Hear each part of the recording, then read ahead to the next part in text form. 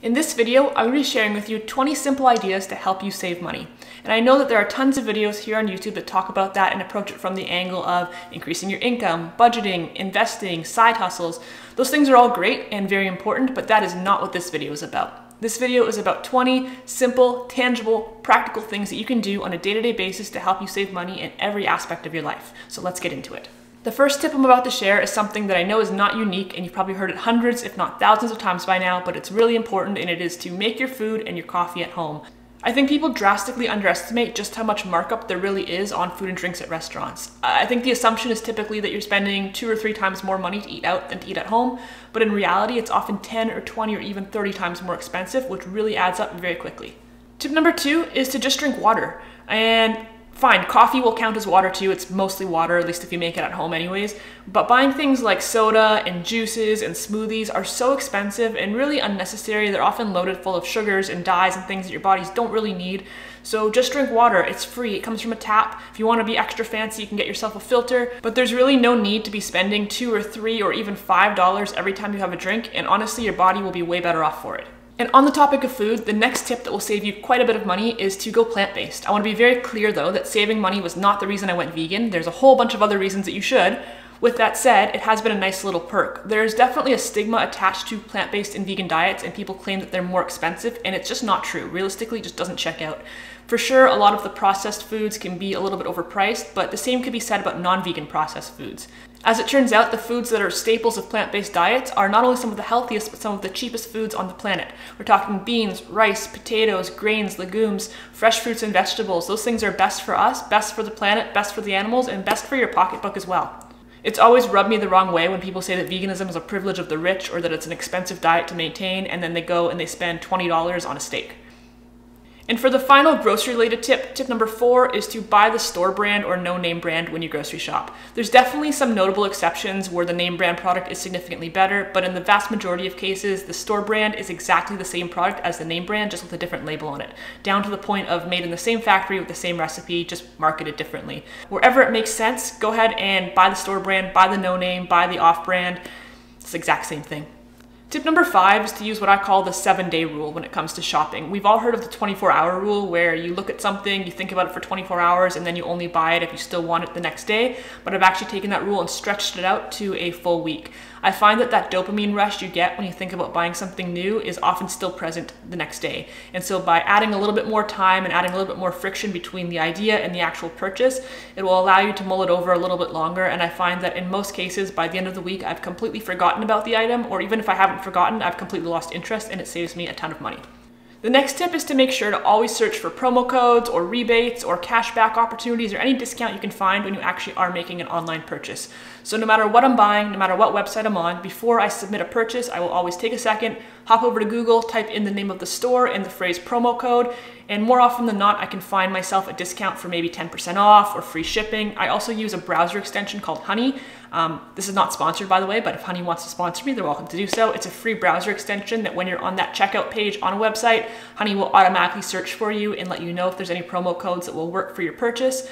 In addition to all of that, I also use a website called Rakuten, which I will link to in the description box down below. If you sign up through my link, you'll actually get a few dollars just for signing up and making your first purchase. It's a totally free website, and it gives you cash back on whatever you're buying from the vast majority of well-known retailers. So you basically just go onto Rakuten. If you're searching on, let's say, Home Depot, you go to Home Depot through Rakuten, takes you to the website, boom, you're good to go. And I think it's every quarter or maybe it's every 6 months they send you a check in the mail for whatever amount of cash back you've accumulated. So make sure that you're always searching for a discount or a promo code. You won't always find something, but more often than not, save at least a couple bucks.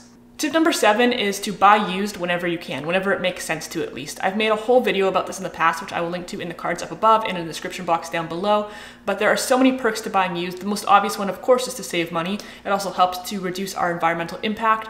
But when you buy used, not only are you saving a couple bucks right off the top, but you're actually retaining the value of the item that you were buying so much better. Just as an example, if I was to buy a camera like the one I'm using right now, if I was to buy this camera brand new, it would cost me like $1,200 plus tax. Whereas on the used market, it sells for about $900. So if I went and I bought this camera for $900 and I used it for 6 months or I used it for a year and I decided that I didn't want it anymore, I could then resell it for probably still the $900 that I paid for it. So buying used saves you tons of money on the front end, but it also allows you to recoup the majority of your value later on when you no longer have a use for that item yourself and you can resell it a second time. Tip number 8 is another one that I've talked about in depth on this channel before, and it's about subscription services and my dislike for them. I've talked openly about how I don't have subscriptions to Netflix or Spotify or Amazon Prime or Audible or anything like that. I'm personally not a fan of the reoccurring payment model, and I'm also just not a big fan of the content that the majority of them provide. I don't find value in it personally, but sometimes there is something that I want to watch on Netflix or something to that degree, and so what I will do is I will subscribe to the service for 1 month. I will cancel the subscription immediately, so I have a month to watch the show I want to watch or to do whatever it is I want to do, and then it's over, and I'm not stuck in this endless loop of paying for things that I don't want or spending my time and attention on things I don't want to spend my time and attention on. And I'd recommend that you do the same. First of all, if there's any services that you are subscribed to that you don't actively use, go ahead and cancel them. Like, pause this video and cancel them right now, because that $8 or $10 or $20 a month adds up so quickly if you keep forgetting about it. So just get rid of them. And if there's something that you generally kind of like but don't use enough, feel free to subscribe for it for a month or two at a time when you feel like you want to, and then just cut it when you're done. The next tip is to utilize your local library and other free resources to borrow or trade for or acquire things for free that you might otherwise pay for. Libraries obviously have books and things like movies and CDs. I think that those are all pretty common knowledge, but what people don't realize is that a lot of them have things like cameras and iPads and laptops and various electronic devices. So if you were shooting a video, for example, and you didn't have the right camera or the right lens, you might actually be able to borrow it for the week from your library for free, rather than going and spending hundreds of dollars on something that you're only going to use for a short period of time.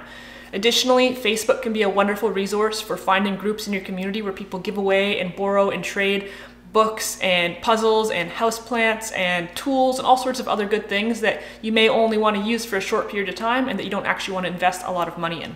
And speaking of utilizing the resources in your community, I think another really important tip is to network with your neighbors. The people you live around can provide you so much value, both on a personal fulfillment level and also on a money saving level. For example, maybe you own a lawnmower and maybe your next door neighbor owns a snowblower, and if that's the case, then maybe you don't both need to own both items, which are expensive and take up a lot of room. Maybe you can share, maybe you can trade, maybe you can cut his grass and he can blow your snow, maybe you can borrow his snowblower and he can borrow your lawnmower. Sort something out. But if you converse and communicate with your neighbors and the community around you, you have lots of opportunities to save yourself a lot of hassle and a lot of money in the long run. The next tip that I'm about to share is one that can actually save you quite a bit of money over the course of a year, and that is to do your laundry and run your dishwasher and do all those sorts of things on off-peak times. I don't know if this is unique to Ontario or if this is something that exists everywhere, but our electrical utility company has what they consider to be on-peak and off-peak hours, and so it's basically times of the day or days during the week where it is more or less expensive to use electricity. Here it winds up being quite a bit cheaper to use electricity late in the evening as well as on the weekends, so I try to wait until the weekend to do my laundry and to run my dishwasher overnight, so I wake up in the morning with clean dishes, but I'm not paying more than I need to for my utility bills. Tip number 12 is to move down one level in your internet service. I think a lot of us automatically assume that we need the fastest, best internet available, and the truth is that we probably don't. Of course, you don't want the cheapest, slowest internet available, but I would be almost willing to guarantee that if you called your internet provider and you move down just one level from wherever you're at, you'll save yourself $10 or $20 a month, and you probably won't even notice a significant difference in the speeds.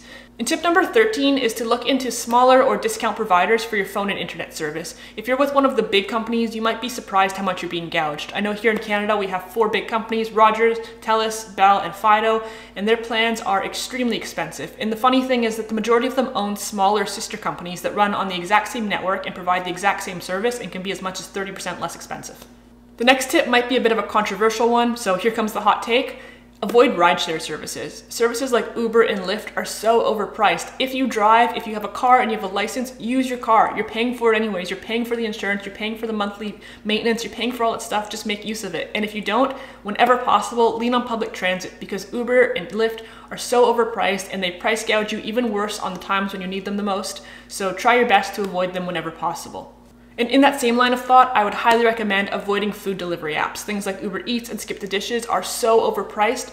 Not only are you obviously paying for a service fee to use the app, and you're paying for a delivery fee, and of course you have to tip your driver, but the prices that are listed in the apps themselves from the restaurants are significantly marked up. Because those apps take a huge chunk of the profits from the restaurants, they just mark up the prices to accommodate that. So the $10 pizza down the road is going to be listed for $13 or $14 on the app, and then the fees, and then the delivery, and then the tip, and now you've paid probably double, if not more, for the exact same item just because of the convenience of using an app, which in my opinion is certainly not worth it. Tip number 16 is to switch to a no-fee banking account. It absolutely blows my mind that we're here in 2022 and there are still people paying service fees to use their bank. Banks are not your friend. I want to make that very, very clear here. Banks need you a lot more than you need them. Technically speaking, you could keep all of your money in a mattress in your house and there's not a damn thing that anybody could do about it. But when you put your money into bank accounts, banks use that money to loan out to others and earn interest, and that's how they make billions, with a B, billions, hundreds of billions of dollars every year. And so by you putting your money into a bank account, you are doing them a favor. They are not doing you a favor.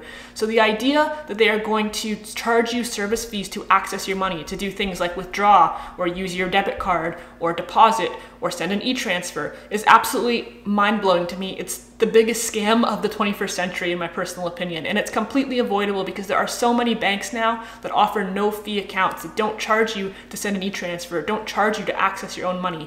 If you are paying a monthly fee just to maintain an account, if you're paying $3 every time you make a withdrawal, please switch to a no fee bank account. Screw those guys, honestly. The next tip to save money, which is a really important one, is to brush up on your math and calculation skills. I think unfortunately a lot of people get really ripped off and price gouged because they're not strong at math, and they assume when they're shopping that they're getting a good deal on something because they're buying at a discount store or they're buying in bulk, and that's not necessarily true. I know, for example, here in Canada we have a store called Bulk Barn, which is kind of like where we go and buy bulk things, and people assume that it's a better deal, and generally they're very, very expensive. If you calculate the cost of things like nuts and seeds and flour and all sorts of other dry goods on a cost per volume or a cost per weight basis, typically speaking, that place is more expensive and people just don't realize it. So learn to calculate how much you're paying per gram of flour, learn to calculate how much you're paying per gram of spices, learn how to calculate how much you're paying per sheet of paper towel, and make sure you're actually getting the deal you think you're getting. Tip number 18 is a pretty straightforward one, and it is that if you drink and if you smoke, quit drinking and quit smoking, or at the very least reduce those things if you can. Obviously those habits are very destructive to your health. I'm sure you know that. I'm not here to lecture you, but they're also incredibly expensive, and so the less you can do them, if you can cut them out of your life, you're gonna be way better off for it in many ways. Tip number 19 is to learn to do things yourself. And I think that this is such an important skill to have, the confidence and the desire to learn, because you would be surprised how simplistic things can be even when they seem very complicated. And you'd be shocked how many things you could probably do on your own that you might otherwise outsource or pay someone else to do for you. I'm talking anything from cooking a new meal to small home repairs to even grooming your dog. We're in the age of information and we have so much information available to us for free on the internet at all times. I like to say that I'm a graduate of YouTube University in the sense that if there's anything that I've ever needed to know how to do, I just look online, I watch a video or two of someone else doing it, and at the very least I will take a crack at it. And sometimes, sure, I'm out of my league, and at that point you gotta do what you gotta do and you gotta hire a professional, but a lot of the times you can fix things on your own, you can do things for yourself, and you can save yourself so much money. And it's really good for your confidence too. And finally, tip number 20 is to avoid single-use products. Obviously, there is a huge environmental aspect to this as well, but from a financial perspective, I think people underestimate what a waste of money single-use items really are. Just as an example, if you were to invest in a nice set of glass Tupperware for your kitchen, you might spend $20 or $30, and that thing is gonna last you forever. A box of Ziploc baggies, on the other hand, might only cost $5, but you're gonna use them and you're gonna throw them out. And before you know it, you're gonna use up the entire box and you're gonna buy another box and another box and another box. And in just a few months' time, you've now spent more money on those Ziploc bags than you would have on a really good quality set of kitchenware to begin with. So Ziploc baggies are just one thing, but that really applies to pretty much anything. Single-use products, bad for the environment, bad for your wallet, avoid them. Anyways, that's it. That's my list. Those are the 20 simple, practical, tangible things that I do on a day-to-day basis to help save money, and hopefully things that you can implement into your life as well. But if you think I've missed anything, or if you have any other little tips or tricks that I didn't mention, by all means, drop me a comment down below and let me know. If you enjoyed this video at all, please go ahead and hit the like button. I really appreciate you guys watching as always. If you haven't done so yet, please also consider subscribing. I mentioned last time I am going to be doing a Q&A video very, very soon to celebrate 500 subscribers. So you can drop me a comment down below and ask me anything you'd like. You can also shoot me a message over on Instagram. And if you don't follow me there, by all means follow me. It's at According to Nicole with little underscores between each word. I'll put the handle right here for you. And shoot me a question. Anything you want to know, AMA, I'm going to make a video and I will address all of your questions to the best of my ability. Other than that, thank you guys so much as always for watching. I really do appreciate it, and I will see you next time.